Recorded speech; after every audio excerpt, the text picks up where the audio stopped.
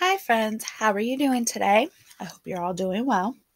Today we are going to read the book called On Beyond Bugs, all about insects by Tish, Rabe, and illustrated by Aristades, Ruiz. I'm the Cat in the Hat, and I'm glad that I found you.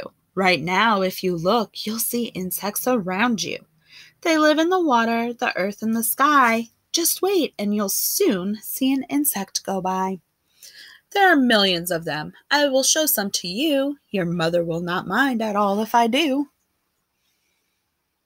Do you see any insects on these pages? I see a couple. I see 1, 2, 3. All right. Most insects you'll meet have hard shells and lay eggs. They have wings and can fly, and they all have... How many legs does an insect have? 6 legs. Spiders aren't insects. This news couldn't wait. Instead of 6 legs, every spider has... How many legs does a spider have? 8. Now, can you tell me what insects you see on this page? There is a praying mantis, and a butterfly, and a ladybug, and a grasshopper, and an ant. They're all insects. If you look at an insect up close, you will see that its body's in parts, and each insect has... How many body parts does an insect have? 1, 2, 3. First, the head, then the thorax, and here at the end is the longest part, which is called the abdomen. And this is a cricket, and here's its head, its thorax, and then its abdomen. Insects cannot see all the things that surround them, so they each have 2 feelers to touch what's around them. An insect has feelers on top of its head. Some look a lot like a thin piece of thread, while others look much more like feathers instead. We wish we had feelers, but we don't have any. You can also call feelers by this name: antennae.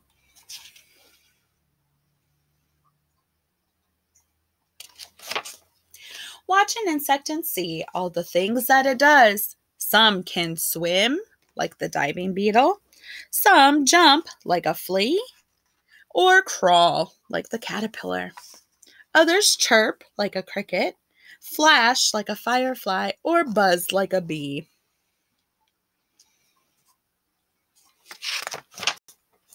Birds and frogs look for insects in order to eat them, so insects work hard to make sure they don't meet them. Some, like the wasp, have bright colors that say, "Don't come near me, I'll sting you, so just stay away." This moth's wings are colored to look like the tree it is resting upon, so that no one can see it. Do you see the moth on that tree? It's right here. It blends in so that you can't see it.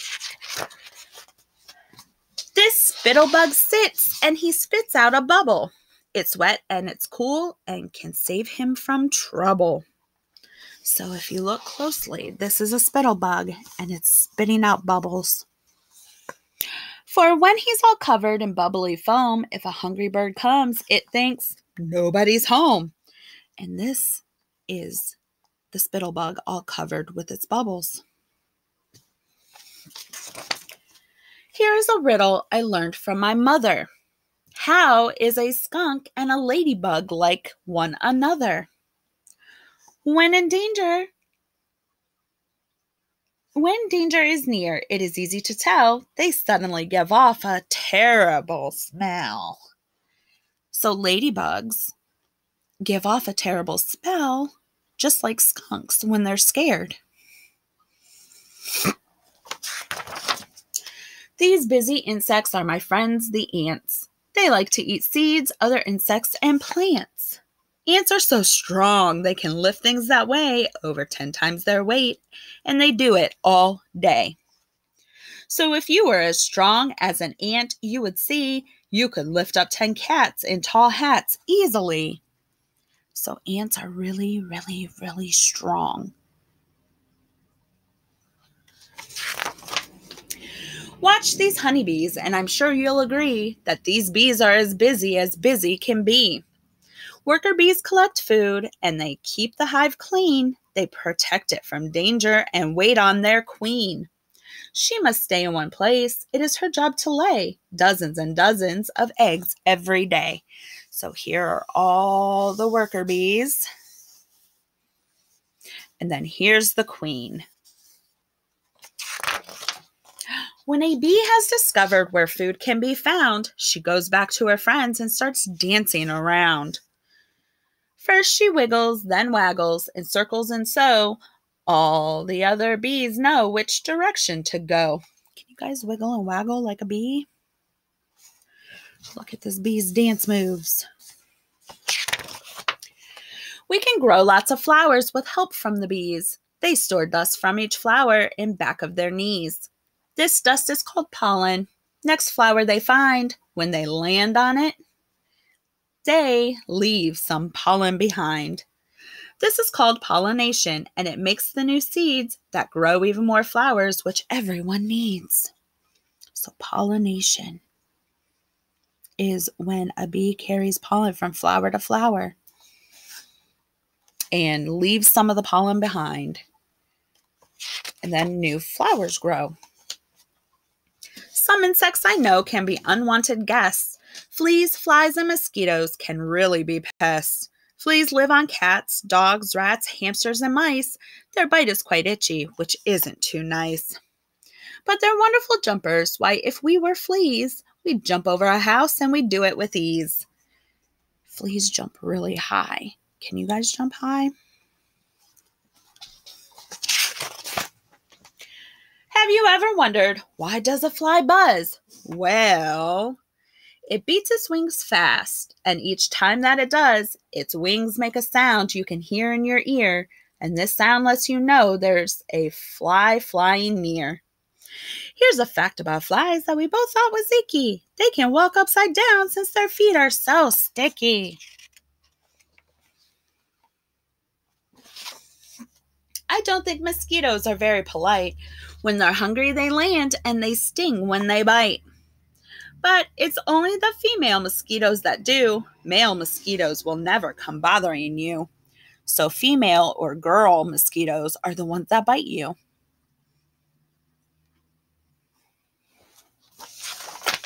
Caterpillars do something you might think is strange. They start out as one thing, then one day they change. Some spin a small house on a branch just like this, and this home that they make is called a chrysalis. So here's the caterpillar in a chrysalis. If you watch it, you'll see when a few weeks go by, it turns into a beautiful new butterfly. Here's a quick fact that we both thought was neat. Butterflies can taste food with their, do you know? They can taste food with their feet. On warm summer evenings, you may see the light of fireflies flashing off on in the night. They are like tiny flashlights that float in the sky, and if you want to catch them, it's all right to try. Use a jar with a lid, watch them glimmer and glow, then open the jar up and let them all go. All day and all night, on the ground, in the air, insects are moving around everywhere. It's important for us to keep learning about them. The world that we know couldn't go on without them. The butterfly, ladybug, ant, and the bee make everything better for you and for me. The end. So, what insects work to help us, and what do they do? And how many body parts does an insect have? And what are they? And how many legs do they have? All right, I will talk to you guys later. Have a good day.